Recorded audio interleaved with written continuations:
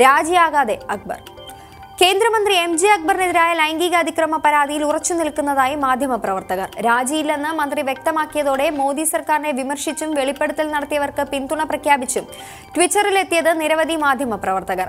ഇത്രയധികം ആരോപണം നേരിട്ടിട്ടും അക്ബർ മന്ത്രിയായി തുടരുന്നത് തന്നെ അത്ഭുതപ്പെടുത്തുന്നില്ലെന്ന് ദ പ്രിന്റ് വെബ്സൈറ്റ് സ്ഥാപകൻ ശേഖർ ഗുപ്ത. അക്ബറിന്റെ അഹങ്കാരമാണ് പ്രകടമാകുന്നതെന്ന് സുപ്രീം കോടതി അഭിഭാഷക കരുണാനന്ദി. 10ലധികം സ്ത്രീകൾ ഒരുപോലെ കള്ളം പറയുന്നു, അതും തിരഞ്ഞെടുപ്പ് മുന്നിൽ കണ്ടെന്ന് വാദിക്കുന്ന അക്ബർ ഇന്ത്യയെ തന്നെ അപമാനിച്ചു എന്നായിരുന്നു മുതിർന്ന മാധ്യമപ്രവർത്തക സാഗരിക ഘോഷിന്റെ പ്രതികരണം. അതിനിടെ പീഡനാരോപണം ഉന്നയിച്ച മാധ്യമപ്രവർത്തക പ്രിയ രമണിക്കെതിരെ അക്ബർ മാനനഷ്ട കേസ് നൽകി.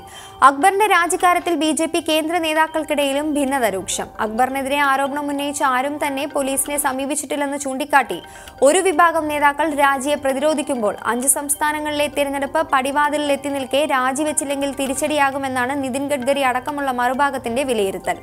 ആരോപണത്തിൽ വസ്തുതയുണ്ടെങ്കിൽ രാജിവെച്ചാൽ മതിയെന്ന വിലയിരുത്തലിൽ പ്രധാനമന്ത്രിയുടെ ഓഫീസ്.